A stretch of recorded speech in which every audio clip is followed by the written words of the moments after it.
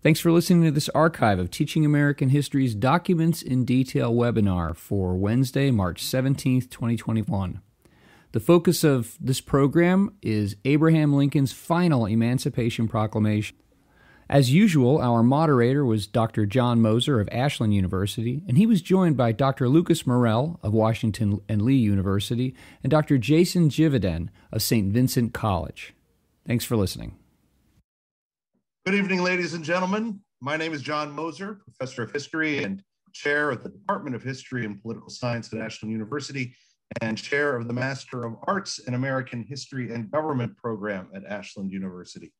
Welcome to another episode of Documents in Detail, Teaching American History's webinar series, in which we bring together thoughtful scholars to have a conversation about historically significant documents. We encourage all of you joining us today to participate in that conversation by submitting questions via the Q&A box. Please, the Q&A box and not the chat box. I can only really manage to follow one of those. We'll try to get to as many of those questions as possible. Within the next week, you will receive an email with a link to request a certificate of participation, as well as a link to the archived video and audio from tonight's program. The speeches, letters, and other writings that we're using for this year's webinars are all drawn from our book, 50 Core American Documents. They are also available at the Ashbrook Center's voluminous document database located at tah.org. The subject of today's program is Abraham Lincoln's Emancipation Proclamation, and to help discuss it are Dr. Lucas Morell, John K. Boardman Jr., Professor of Politics at Washington and Lee University, and Dr. Jason Jividen, Associate Professor of Politics in the McKenna School of Business, Economics, and Government at St. Vincent College. Both are also faculty members at Ashland University's Master's Program in American History and Government, I should point out. Gentlemen, thank you for being here tonight. Thanks for the invite. Thank you, John. Yep. I always start these things by asking a general question. Why is this document so important as to be included in a volume called 50 Core Documents? Jason gets first stab. I'll take it away. John, I was thinking, I know that you like to ask that question, so I came prepared this time, thinking about why would we include it in a 50 Core Documents volume? I think it stands on its own as thinking a bit about Lincoln's statesmanship and thinking a bit about the progress of the Civil War and how Lincoln understood emancipation. But as a political scientist, I teach the US Constitution, I teach political institutions. And so I was thinking a bit about the fact that I often use this to talk about just the virtue of prudence in statesmanship itself, thinking a bit about how to take an abstract good or to try to achieve certain notions of justice, but in light of the circumstances on the ground. And so Lincoln's trying to fulfill some kind of good here, obviously in emancipation, but through certain constitutional and political strictures.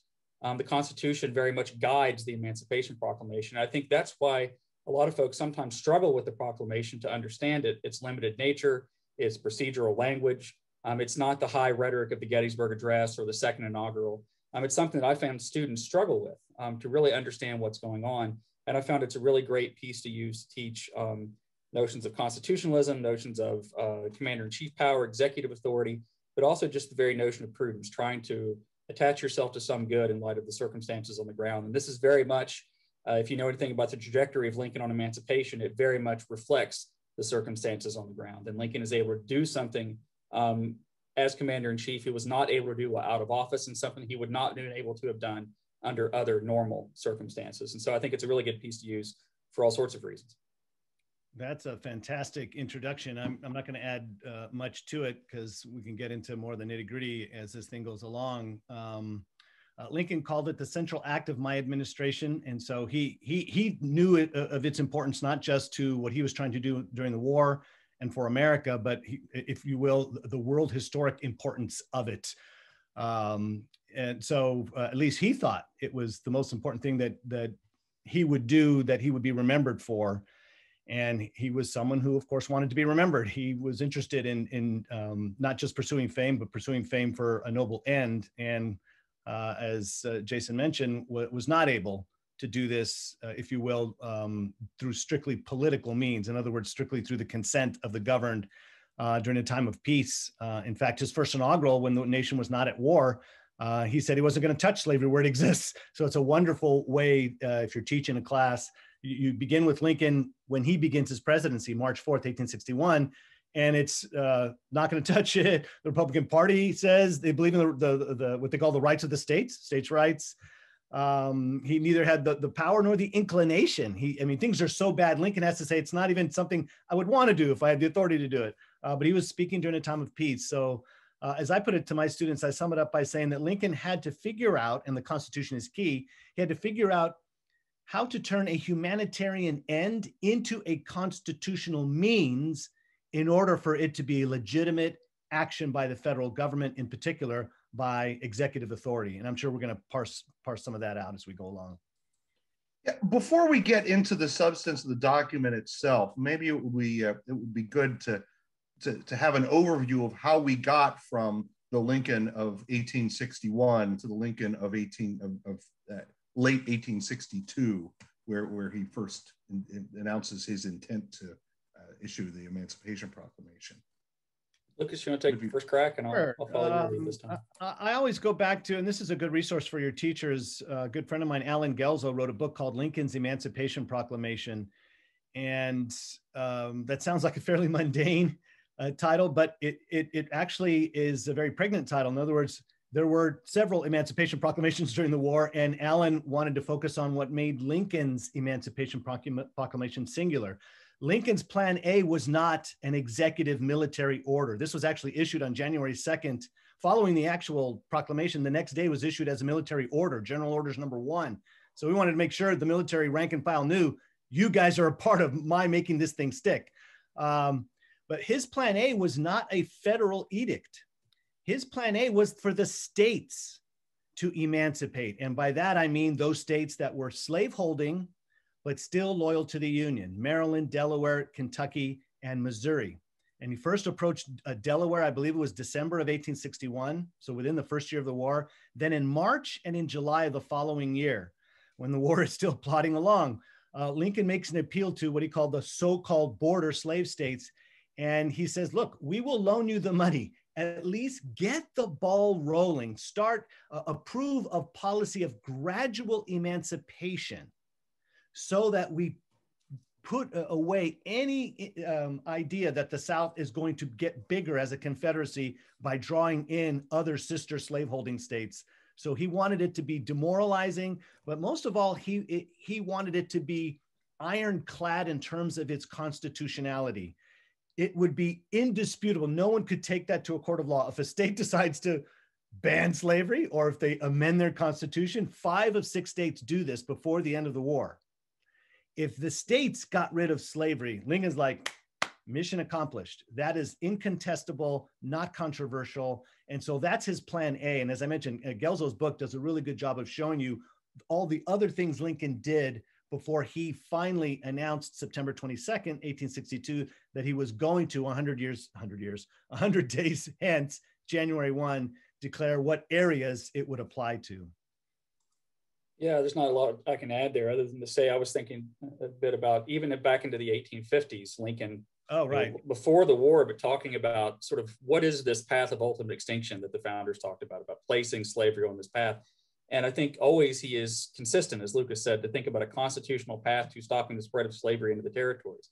Once Sumter happens, the whole environment changes, but yet there's some real nuances and shadows that still remain that he had said for years. He was on record. That's part of what his first inaugural is about, is reminding people of what he was on record as having said all the way back to the 1850s. And in almost every case, Lucas mentioned gradual compensated emancipation. That's a constant theme. Even shows up in the preliminary September early version of the Emancipation Proclamation. But there was also, and controversially today, I think people struggle when they read this, are the arguments for colonization, which were also tied to his emancipation plan all the way back to the 1850s. And that too shows up in the preliminary emancipation. So by January of 63, there's kind of a doubling down, which is suggest we have tried these not piecemeal, but trying to reach out to the border states, even trying to reach out to the South, hoping that emancipation would come consensually. Right. But now we understand that's not going to happen. And so the preliminary September 62 proclamation is very much sort of a shot across the bow. Here's what's going to happen. Here's how we want to sweeten the pot. By the time you get to January 63, it's a much more assertive, I, the executive, am going to do X under military authority. You don't see any notion there of colonization. It's not there anymore. You don't see the notion of compensation. So it shifts a bit in those 100 days. But there is a kind of continuity to what Lincoln's been saying for many, many years about what a constitutional version of emancipation would ultimately have to look like, which, of course, ultimately is going to require constitutional amendment. Is this something that Lincoln really wanted to do, or did he feel as though this is based on a question by Heath Treat, or did he feel like he was painted into a corner? Well, as I understand it, I mean, I'm always reminded of is it Richard Hofstadter, Lucas, the famous line that the reluctant emancipator, Lerone Bennett, Julius Lester, lots of folks, even Thomas D. Lorenzo, the economist these days, writing his own story. But the idea that he was the reluctant emancipator, I'm not someone who really shares that view, if only in the sense that Lincoln was on record for his entire career suggesting that he was naturally anti-slavery, that he wasn't sure what he could do about it other than to try to pursue constitutional means, again, would require an amendment. You're not going to get rid of slavery in the States until there's an amendment, which at one time would have seemed impossible. And so I do think that political necessity and military necessity might very much have required emancipation, but that doesn't mean that Lincoln was necessarily half-hearted or reluctant. To say that he's enthusiastic might also be a stretch, only because this is serious business, right? When you're engaged, what are you going to do after emancipation? How do you deal with, is the time ripe or not? So if we mean reluctant in that sense, I think that just means cautious. But to suggest that he's somehow not somehow dedicated to the cause of emancipation, or not dedicated to the cause of natural rights or the equality principle, to me, just gives short shrift to just most of the record as far as what he said. The number one source you usually find when people make that claim that he was a reluctant emancipator is the letter to Horace Greeley, which says that if I could save the Union without freeing a single slave, I would do it. If I could save the Union with freeing all the slaves, I would do it. And people often say, aha, he's not really committed to emancipation. He's just talking about saving the Union. But notice he says in that letter, my primary objective or paramount objective, something like that. I'm not quoting it perfectly. It's not that his sole objective. If he could have emancipation in Union, he would do that. In fact, I would even go a step further and say, if you don't save the Union, and if you don't save the Constitution, you're not going to get emancipation anyway. Right. And so Union and emancipation and are really tied together in an inextricable connection. Yeah, I would just add quickly that Lincoln was at pains to tie means to ends. And so in the case of emancipation, the end for him was clear: to preserve, protect, and defend the Constitution of the United States. It's in his oath, the only oath of a federal officer spelled out in the Constitution. They all swear an oath. The president is actually so nominated in the bond, as Frederick Douglass would say. But Lincoln, to be a self-governing people, we had to be a constitutional people. And that means a people who govern peacefully, politically, through words, through reason. And that means by their consent. And in a time of war, you can make people do things with bullets and bayonets, I meant to say.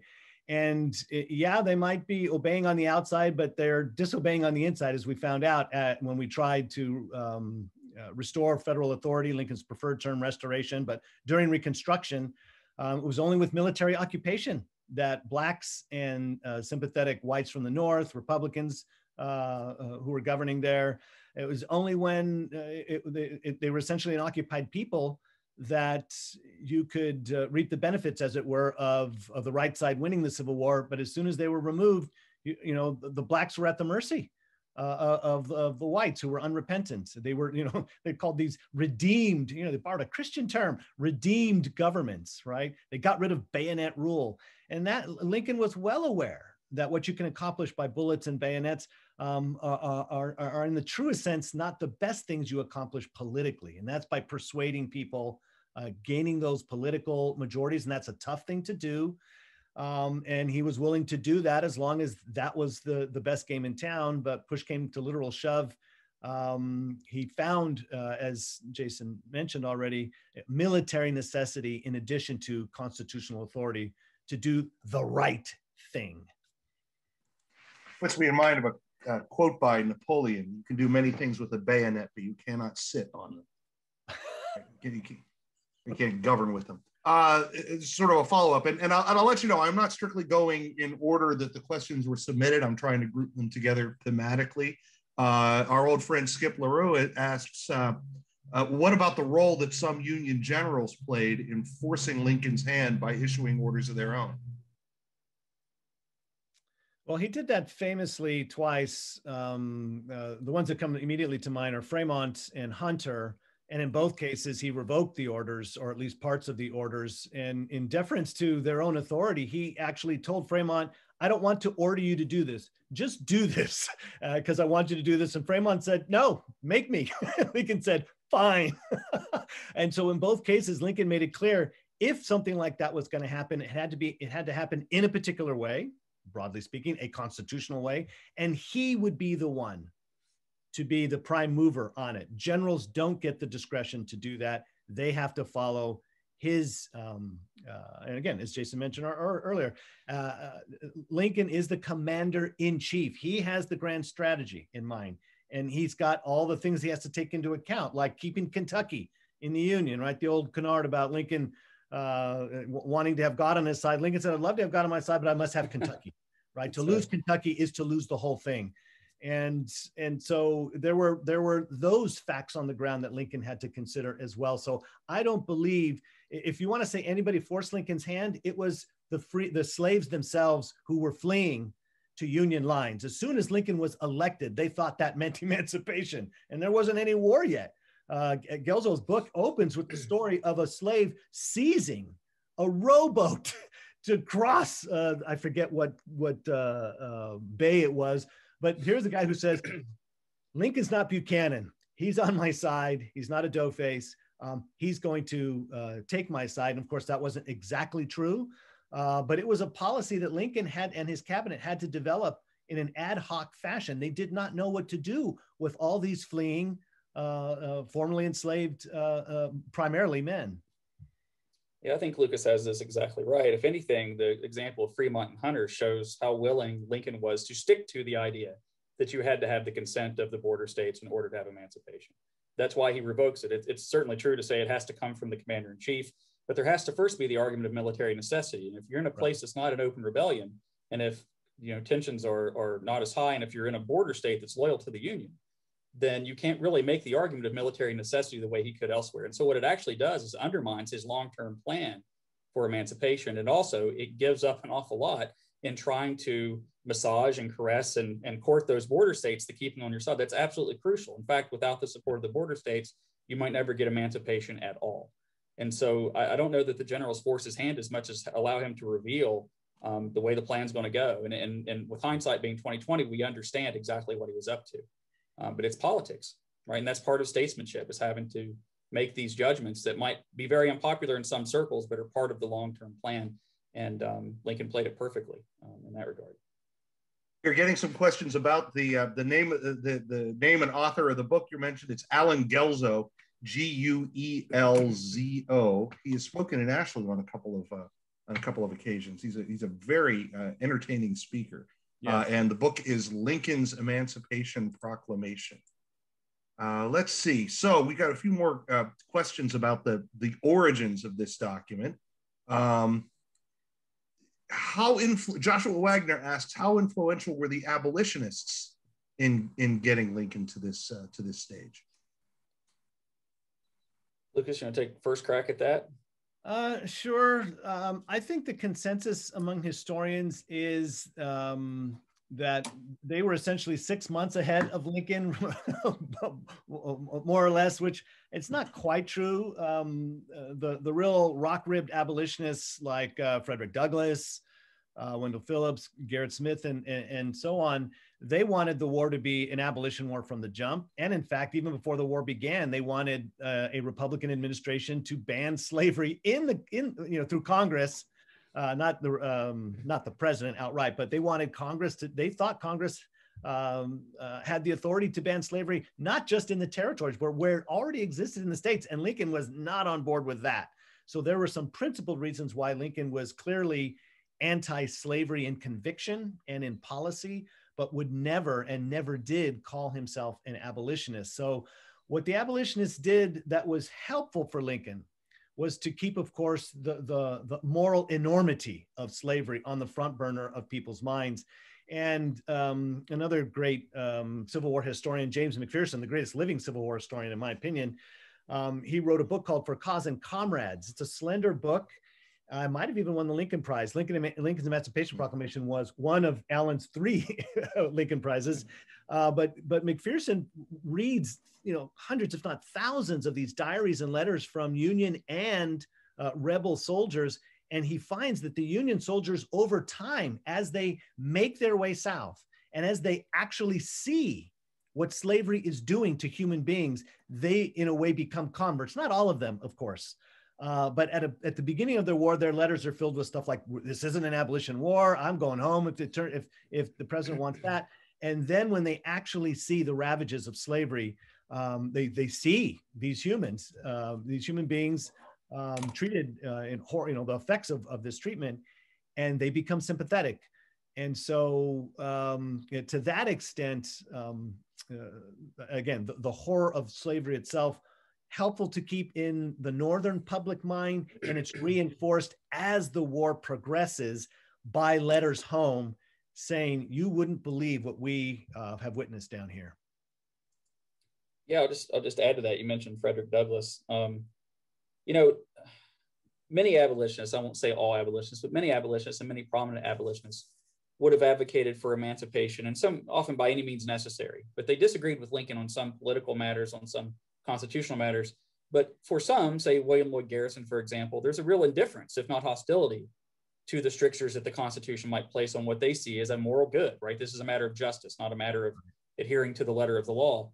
And for Lincoln, that's simply not true. It has to be a constitutional solution to the problem.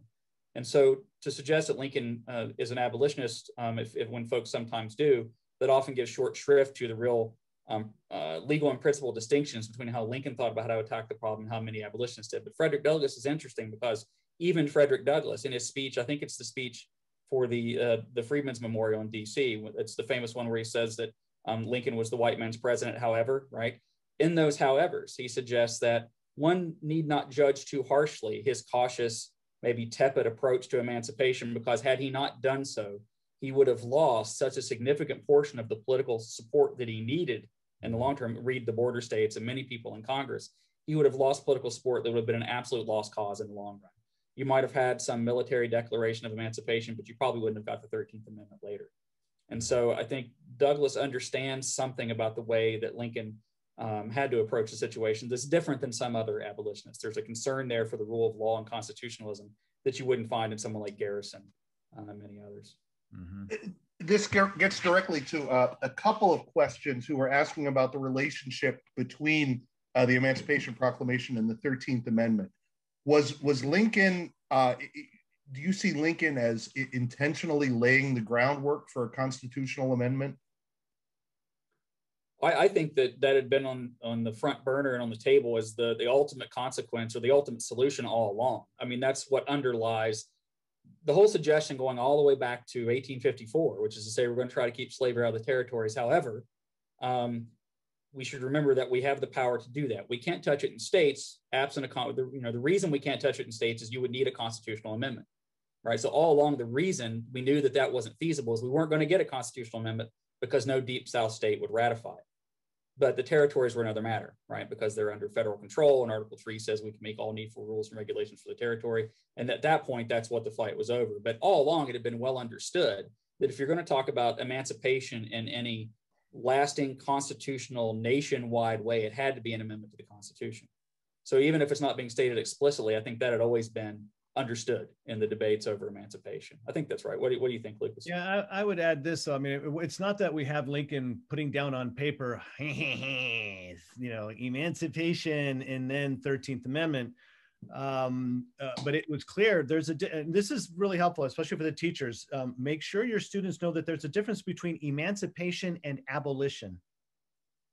Emancipation or manumission is what happens when a legal slave becomes free in the eyes of the law. But notice, what haven't you done? You have not abolished the institution of slavery. That requires a separate act, either a new law or more fundamentally, a constitutional amendment within a particular state. So once emancipation was issued as a military order, Lincoln's abiding concern was what happens when the war is over? Okay, let's say all the states have come are back in the Union. Well, guess what? Laws are still on the books. All those laws in the border slave states and the deep South states, all those laws and constitutional provisions protecting slavery are still there. They didn't disappear just because they lost a war. Okay. And so Lincoln understood, I believe, more so after he finally decided to issue an Emancipation Proclamation upon military necessity, constitutional, et cetera.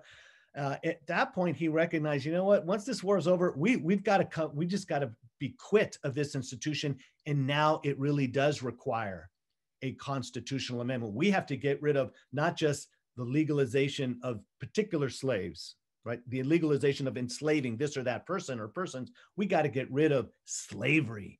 And he says, when the 13th Amendment was finally passed by the House in January, it was passed by the Senate the previous year in 64. In January 65, when Daniel Day-Lewis never mind. Anyway, when Congress finally gets 2/3 of both houses to pass the amendment, now it has to go to the states. Lincoln says it's a king's cure for all the evils. It wraps the thing up. And now, right, you're not afraid of it being taken to court. You're not afraid of any kind of lingering question with regards to, well, wait a second. Are we back to the status quo ante, or have we really fundamentally gotten rid of the actual institution? For abolition, it took an amendment. Got a couple questions about sources. One question simply would like to repeat the title of the McPherson book. For Cause and Comrades, and I'm going to hasten. That's James McPherson. He wrote Battle Cry of Freedom. Spectacular. I mean, it's kind of dated now. It's 1988, 89. Been several Civil War books published since then. But boy, my goodness, that thing reads really well. And it's just a fantastic book in a number of other ways.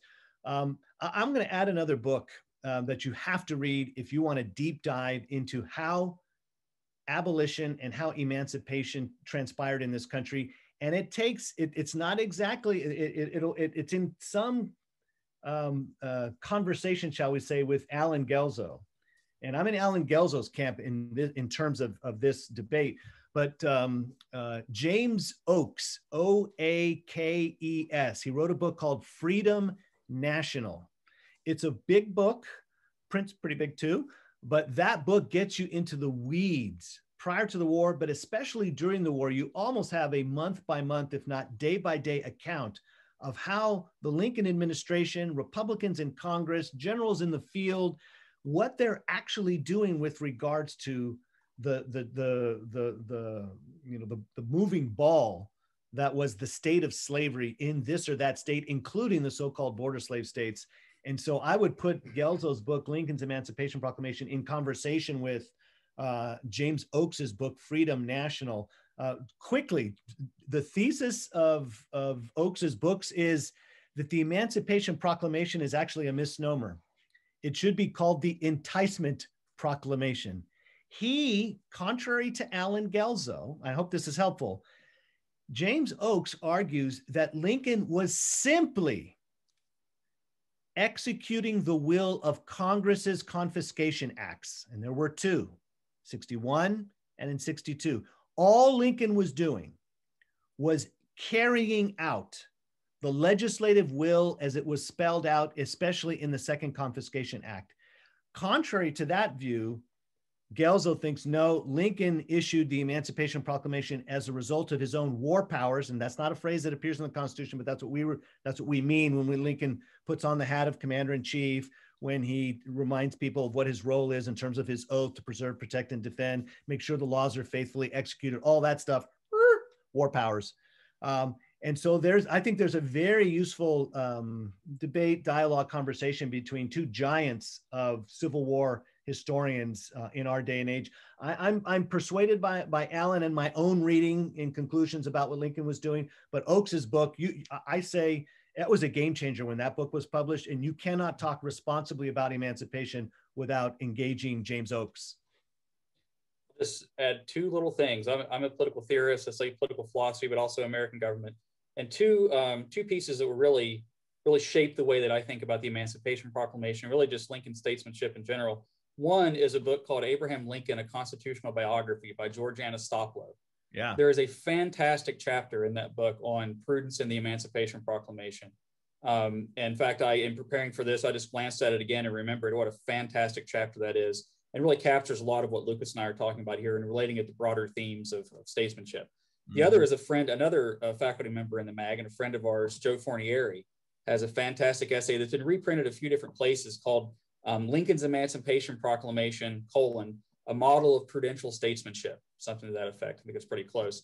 And he really captures, as well as anyone I've ever seen in a nice short article, the notion that there are overlapping concerns here of jurisdictional questions and constitutional authority and how Lincoln had to navigate this idea of consent and trying to handle emancipation. It probably captures it in a shorter space than any contemporary article I can think of. So Anastopoulos' book and Fornieri's article will get you pretty far.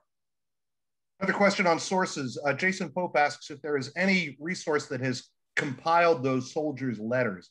This would be the kind of thing that would be nice to get in front of students. Well, the For Cause and Comrades is, he means an edited collection. That's right, a collection of the letters themselves. Yeah, wow.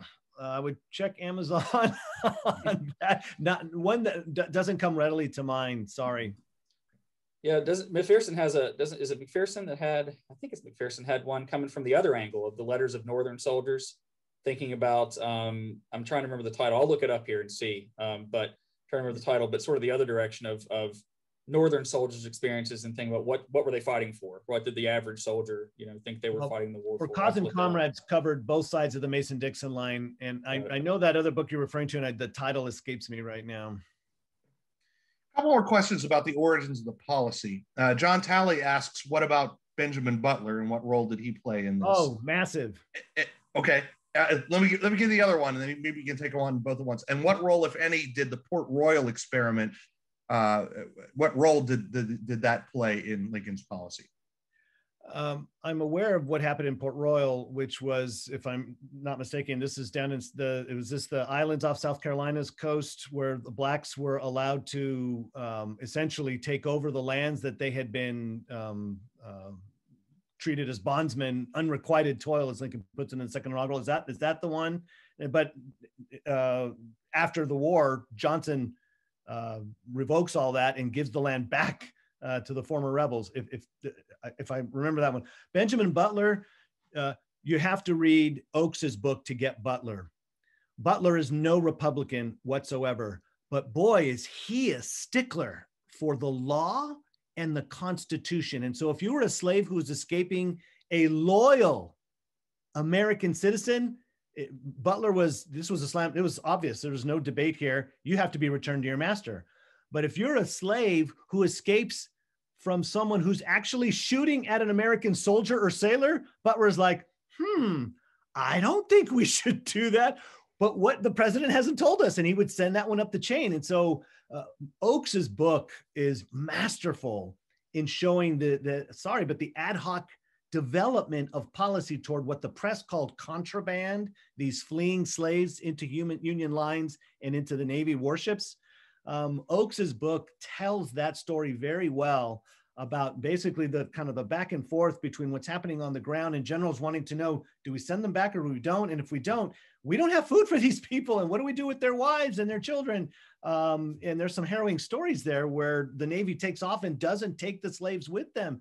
And he sets it up where you're like, oh my goodness, we know what's going to happen because they weren't taken they didn't find refuge in the Union Army or in the Navy.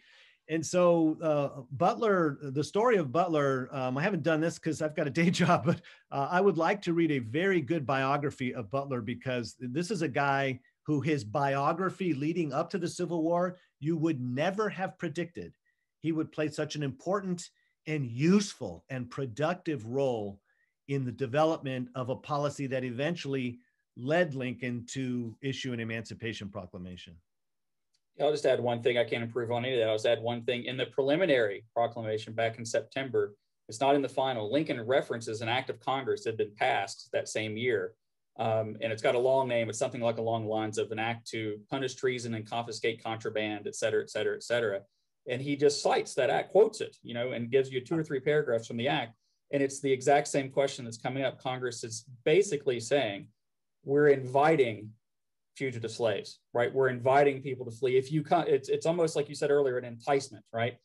Lincoln is as much as suggesting that along with this congressional act, acting in pursuance thereof, it's much more moderated in terms of claiming executive authority, right? He's saying, in pursuance of this act, know that if you flee, there might be a place for you. And it's the setup for just a few months later for saying we're actively going to recruit folks into the military.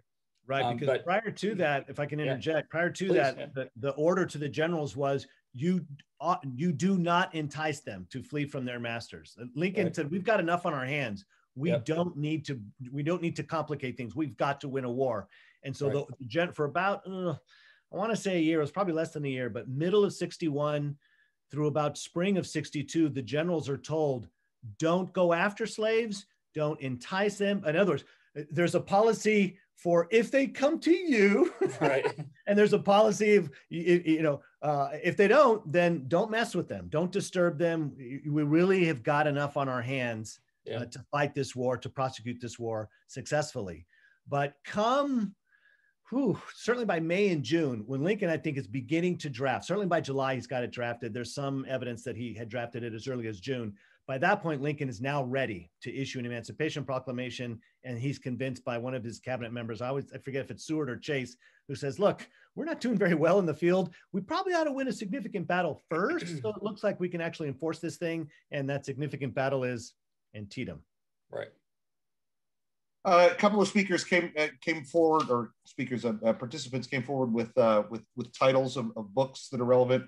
One on the subject of letters from Civil War soldiers, a book called Johnny Reb and Billy Yank, Letters from Civil War Soldiers. That's a classic one. That's an old one, I think. And I just thought go ahead, please, sorry.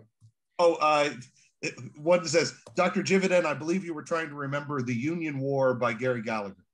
That's not what I was trying to remember, but that's awesome too, so I'll put that down. But I will tell you what I remembered is it's McPherson, and it's called What They Fought For. Of course. Nice little slim volume. One sitting reads. Great book. And someone has asked if there's any way we can obtain a list of these books. We'll try to get these all together. Check the recording. And maybe Jeremy can send these out with the email that you'll get after this webinar rather. Boy, wow! The questions just keep on coming, and there's so many. I thought we answered everything. Jason and we have covered the field. Come on. Right. I don't have. I remember, in previous years, I would actually have to think up questions. Now I'm getting tons of them. There are Francine Zhuang and Zachary Rice both ask about the exceptions that are spelled out in the document. Could you comment on that, please? Jason, you get first right of refusal. Well, yeah, I mean, the exceptions here are, as far as Lincoln's, and again, I'm not a great scholar on this, but Lincoln's understanding, again, notice the 48 counties designated as West Virginia, which we were talking about before we actually logged on here. I'm from West Virginia, so we talked a little bit about that. The exceptions here, as I understand it, are places that they were not entirely convinced that these were places disloyal to the Union. It wasn't necessarily parts of states in open rebellion. The border states, of course, don't apply here. It's my understanding, though, that this was a controversial matter even in the cabinet. I know that Chase disagreed with this, making any exceptions whatsoever. Yeah. But again, I'm not a real scholar of this. I just know that that's the reasoning. And again, it sort of undergirds this argument of military necessity. So the exceptions within the states, the slaveholding states, that's why you get it. And then, of course, the border states, again, it's because without consent of those states, you don't have the military necessity argument with which to emancipate. Lucas, you want to add to that? No, I mean, the shortest answer is the one that you just gave with 2 words: military necessity. Lincoln, it would rob the Emancipation Proclamation of its constitutional and war context rationale by just saying, oh, might as well just, all of the states. For example, Tennessee's not mentioned. Why? Because his future vice president, Andrew Johnson, stayed in the Senate. He was the only loyal senator from a slaveholding state that seceded, that returned to his day job, after his state seceded. So technically, it's representative. Remember, Lincoln says on January 1st, I'm going to designate I'm going to spell out those areas or states entirely that are still in open rebellion. And he says the proof that they're not in rebellion, in other words, the proof that they're not trying to get their way through force, is representation in Congress. And again, that sounds like a mundane thing, but Lincoln's like, no, that's self-government, that's consent, that's the Constitution, that is obeying the very thing I think seceding citizens in states have not been doing. They have thrown off. They claim they are no longer obligated to obey federal authority. And so in those areas where they still are loyal, Kentucky, Missouri, Maryland, Delaware, Tennessee, and then these other parts where it's not a military necessity because they are occupied, you know, sufficiently so by the Union Army and Navy. And so again, this is where the legalese and the weeds of it, right? Good grief. This is an order. This is a proclamation that doesn't begin 7 years ago. Our father. It begins. I do this with my students. I have a student just start reading from the beginning, and the first word, you know, you're in trouble when the first word is whereas. You're like, I start snoring out loud a few sentences into it to show students there is a difference between the heavy lifting, the actual work that Lincoln intended the Emancipation Proclamation to do, in contrast with what will later happen that year in November with a speech, what turns out to be a few appropriate remarks, his Gettysburg address. So all of that, you know, Arkansas, Georgia, all that, except for these parishes in Louisiana, all of that is because Lincoln is bound by the Constitution. He's bound by his understanding of what he can do as president, and Constitution, military necessity, those are it. I'll just add one thing to that, and that's really just sort of spelling out, or just sort of, you know, doubling down on one thing that Lucas said. Remember that for Lincoln, if we're going to talk about legalese, none of these states for Lincoln, the argument is consistent all the way through, was ever out of the Union. Correct. Right? That would be too much to concede to the notion of secession, to even some claims of revolution. The idea here is that you have a rebellion, right? Insurrection and rebellion.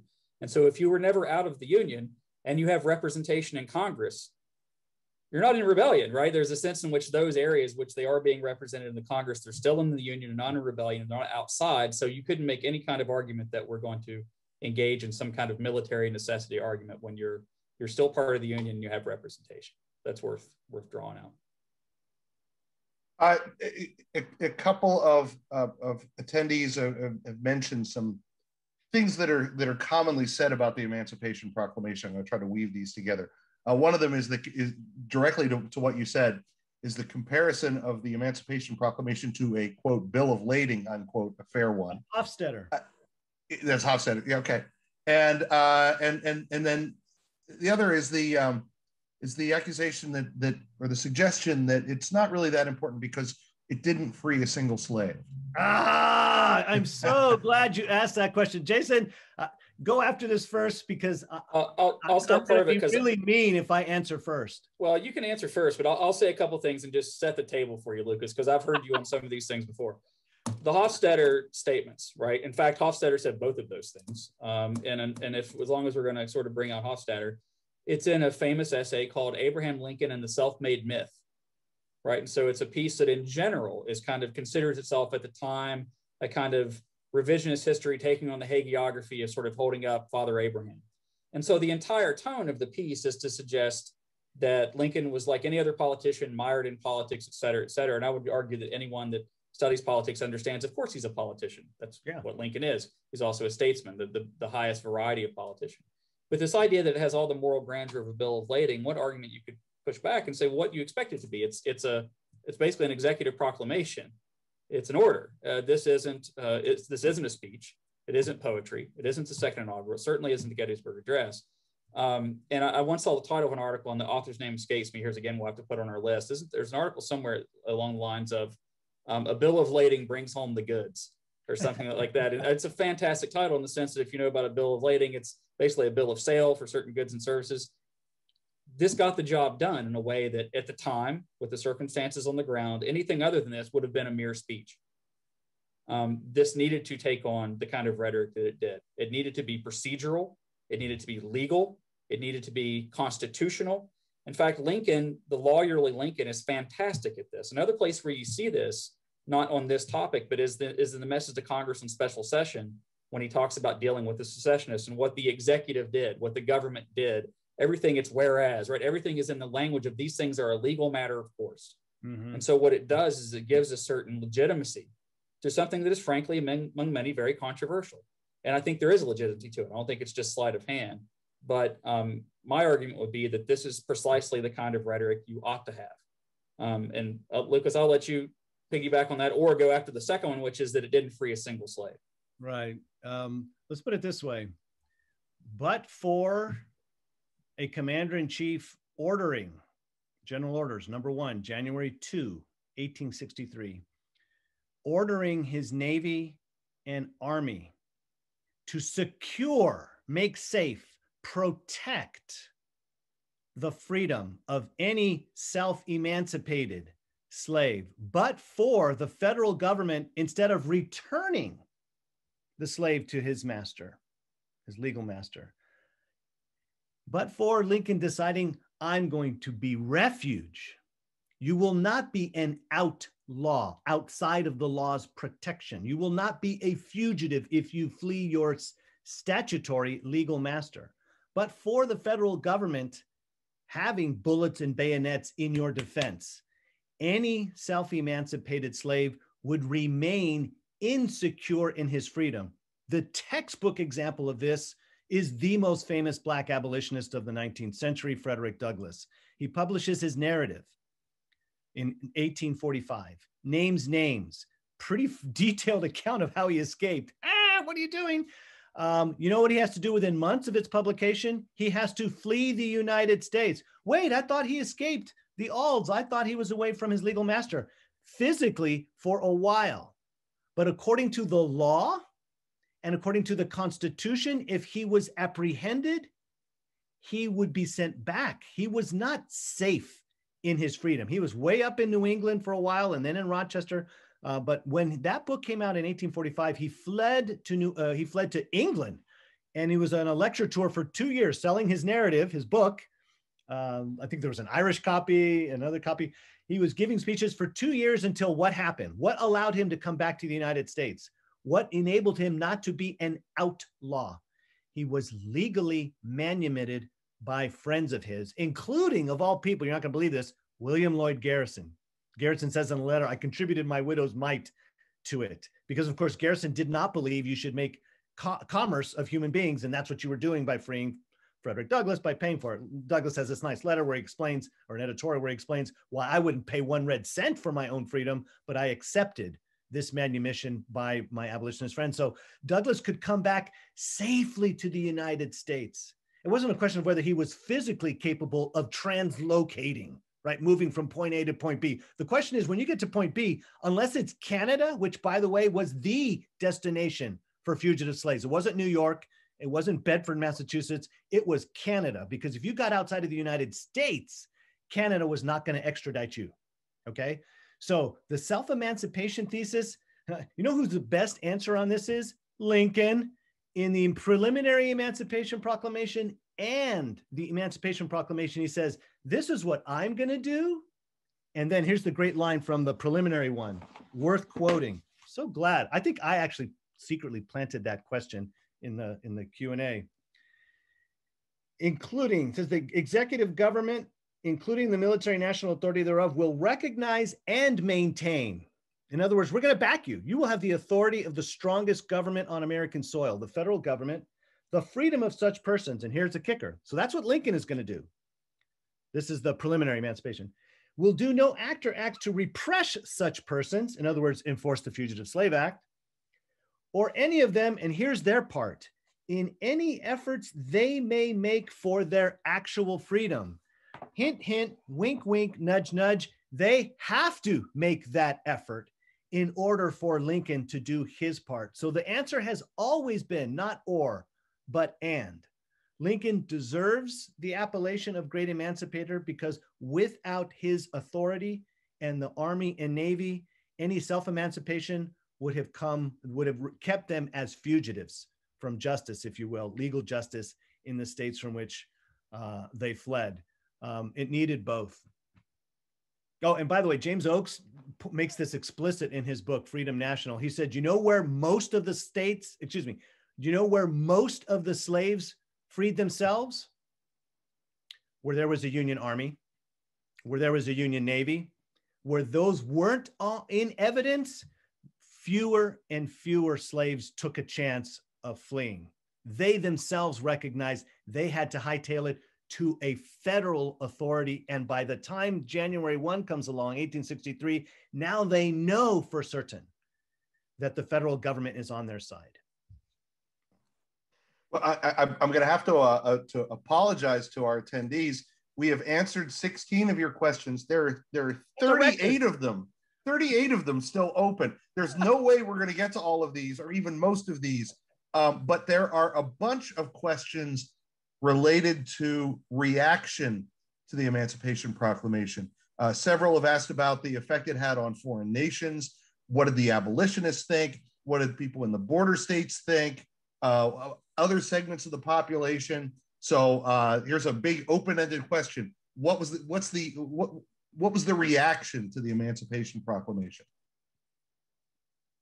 Lucas, you want to get started? I mean, I know just very broad strokes. I know that it was understood almost immediately for its impact. I think people understood what it meant constitutionally. They understood what it meant for the near, maybe not for the long term, but they certainly understood what it meant for the near future in the war. But in terms of international reaction, I don't know too much. Well, I'll stick to the home front. It's the most important one. It was a controversial action by Lincoln. Republicans lost in state elections that year. In other words, what looks like a slam dunk, as it ought to from our 21st century perspective, at the time, highly controversial, that you could touch property through a federal edict. Yow, right?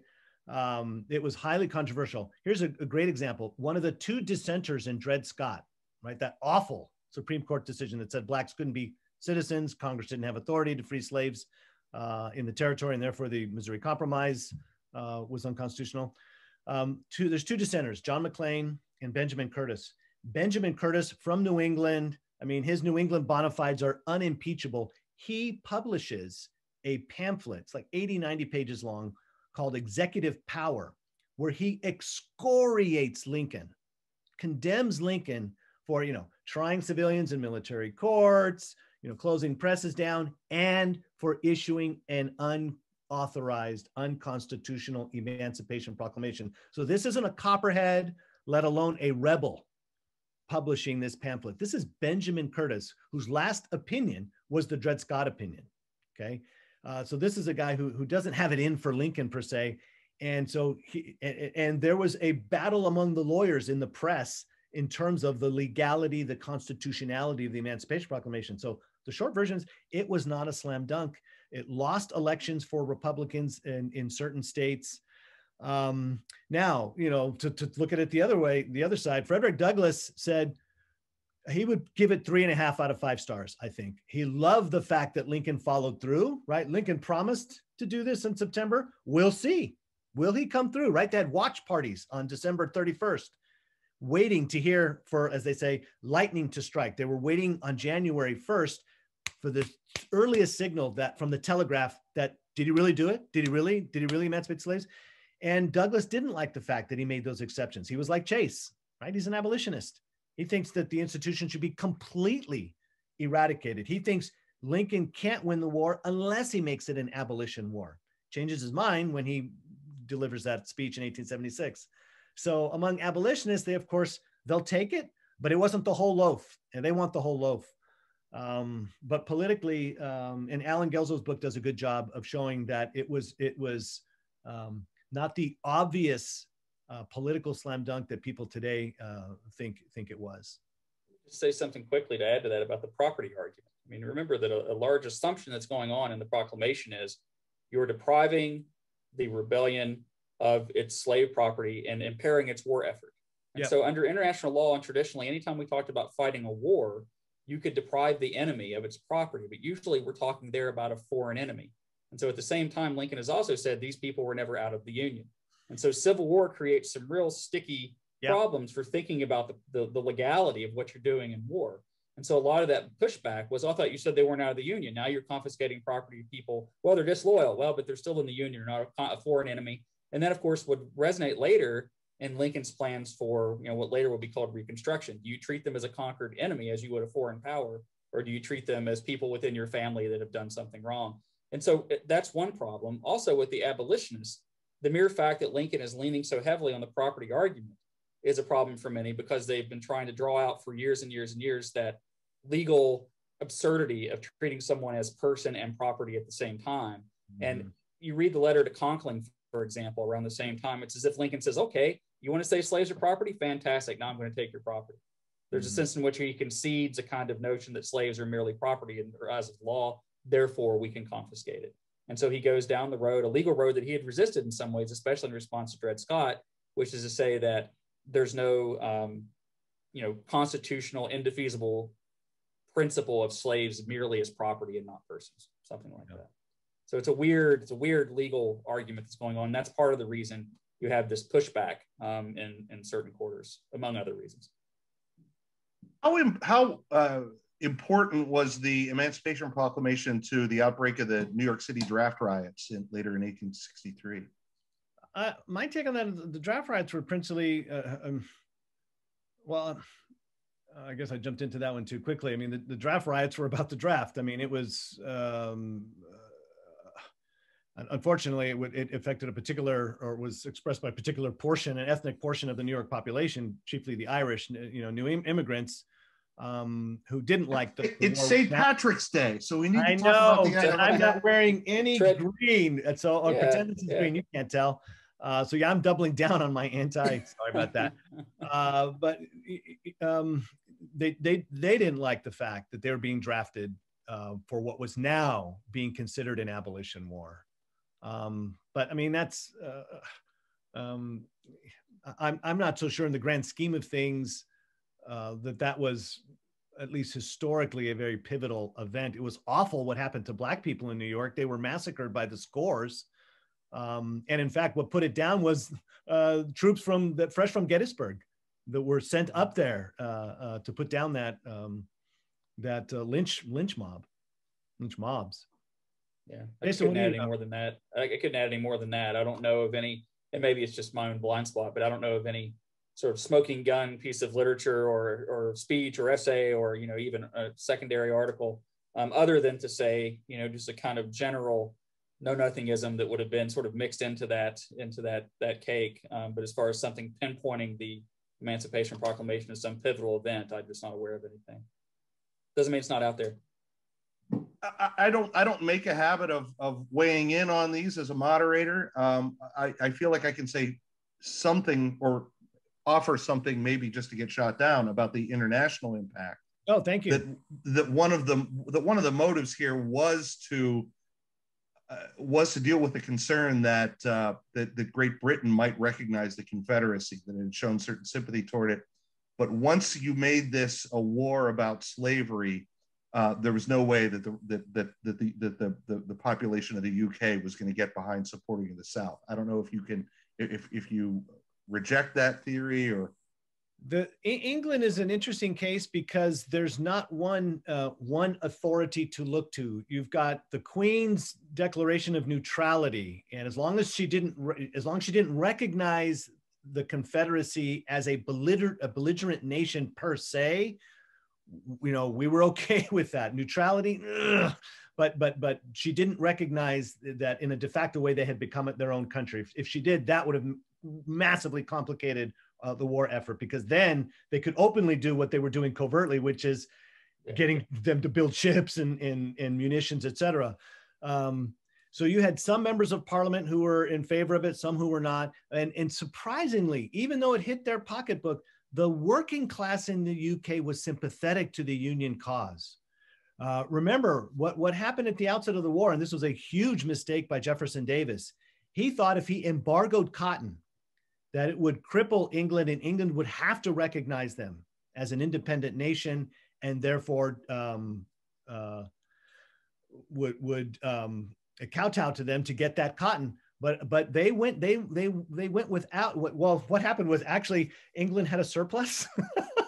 So his reconnaissance wasn't very good. Is what little I know about this. Is he declared an embargo at the absolute wrong time, and so when the war began, England wasn't flush, but they had enough. They could do without it. And then they discovered this long staple cotton in Egypt, and they work around it. But England, it deserves its own article, which I cannot recommend to you, but it would be easy to find, which deals just with England. And France was not going to do anything unless England did, and ditto for Russia. So England really led there. And so, but with England, you got the monarchy, but then you have parliament, and then you have the commons. There you go, got them all. Well, I don't have the lords, but at any rate, you can't just point to, oh, Declaration of Neutrality, that's England's policy. Well, yes and no. John, I can't top that. Well, good thing, because we are at the end of our time. I just want to invite each of you to make some kind of final statement about this document. I'll just repeat in some ways what I said at the beginning. I really enjoy teaching this piece with students for a lot of reasons, but probably first and foremost, and just thinking a bit about what statesmanship looks like. There's a tendency on the part of people that are interested in ideas and political history to always sort of think of statesmanship as being the grand speech on top of a mountain, beautiful political rhetoric, et cetera. And I think this is a good example of statesmanship in the trenches. This is a good example of what statesmanship has to look like when you're dealing with the law, with the rule of law, constitutionalism. And so it's something I've found very useful over the years. And just, I'm a Lincoln junkie as well. So it's just something that I've really enjoyed using with students. And it's really shaped the way that I think about what Lincoln was doing in 1863. Yeah, the easy thing would just be to say mega dittos at this point. And Jason's approach is precisely my approach when I teach Lincoln every year in my Lincoln seminar. We have a whole class. There should be a whole course on this, but we have a whole class where we look at, actually it's probably 2 classes, 2 sessions, where we look at how Lincoln got to emancipation. And so I don't think you get the sense of Lincoln's statesmanship by just simply looking at that document. You've got to see what was his initial, he went through several plans. I don't know if the Emancipation Proclamation was plan C or plan D, but because there were other approaches to emancipation, these were not indications, as was mentioned earlier, that Lincoln was a reluctant emancipator. It was how serious he took the actual liberation of human lives, that it had to be done in a particular way. So that's that's distinctively American about the way Lincoln did it. The emphasis on the Constitution, the emphasis on delegated authority, the emphasis on representing the consent of the people. Just one line is classic for me in the actual Emancipation Proclamation. Lincoln's draft, this was after the September preliminary one, his draft didn't have anything about, and it's really awesome that we're doing this, right? I think Chase or Seward, it's always Chase or Seward, who says, Lincoln, you've got, and it's got probably Chase, you've got to say something about the awesomeness of this. And so what does Lincoln do? The last line, upon this act sincerely believed to be an act of justice. And he doesn't stop there. What does he hasten to add? Warranted by the Constitution, upon military necessity. And then he goes back to the cool part. I invoke the considerate judgment, notice, not of the American people, the considerate judgment of mankind. That's what I was hinting at when I said earlier that Lincoln understood what he was doing was world historic. And the gracious favor of Almighty God. In other words, I'm going to need providence on this one because I've issued it. It's January 1, but as far as I can tell, this war is not exactly going to be over in the next week or two. We're going to need some things to break for us. All right, this hour has just flown by. I want to thank both of our panelists, Lucas and Jason, as well as our participants for these fantastic questions. Yes, absolutely. Just as a reminder, you'll be receiving an email within the next week that will include a link for a certificate of participation, if you would like one. It will also contain a link to the archived webinar. We hope you will share that link with your colleagues and get it out there on social media. This has been an amazing hour and it deserves to be circulated widely.